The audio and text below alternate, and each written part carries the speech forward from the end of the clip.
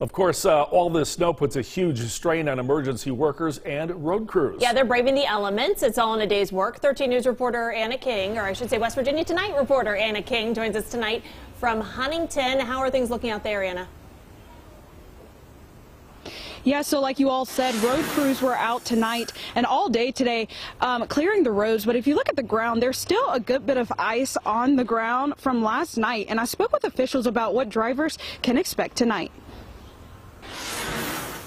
It's just not safe, especially with my car. It's all over the place. It's just too dangerous. Trenton Cyrus says driving in today's conditions could have been treacherous. So, although out and about, he's made a point to stay off the icy roads as much as possible. I've been walking all over the place trying to get something to eat and doing all kinds of other stuff. And judging by the lack of traffic, most people in Cabell County were enjoying the snow from the inside. The Cabell County Emergency Medical Service had plows on the roads today, clearing the snow on the main and back roads. They say although they received almost no calls today in reference to the snow and ice, they're much more anxious about what's to come. My concern is tonight, when this freezes again, it's going to be very dangerous and people need to stay home. He says the best way for residents to help out is to continue to stay off the roads as much as possible.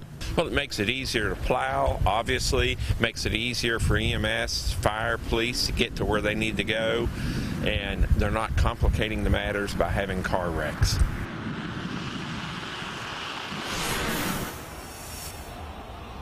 He says if you need to leave your home, remember to slow down and drive with caution. In Huntington, Anna King for West Virginia Tonight.